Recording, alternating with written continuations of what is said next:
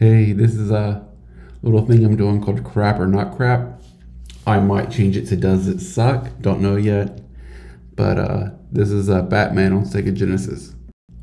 Spoiler alert, this one is crap. You basically have attack, a jump, and a special. The special just throws a batarang. But it plays stiff. It's not Arkham Asylum.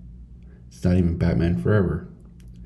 It kind of plays like the old Kung Fu game does them, the very first Nintendo.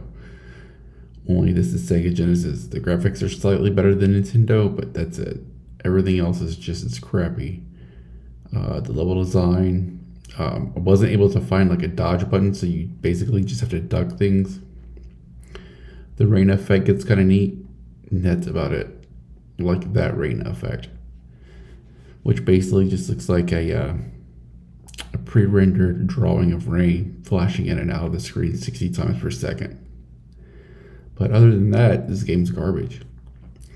Again, at play stuff, your ability to move is heavily limited. And later you come across this, like, I don't know what you want to call it, like this wall that the enemies can pass through to get to you to attack you, but you can't pass through it yourself. And no clear way of jumping over it or getting around it that's obvious. And with a lack of like intuitive controls or ideas of how to progress, you never get past the second stage. I never got past the second stage. And so with that, I call this one crap.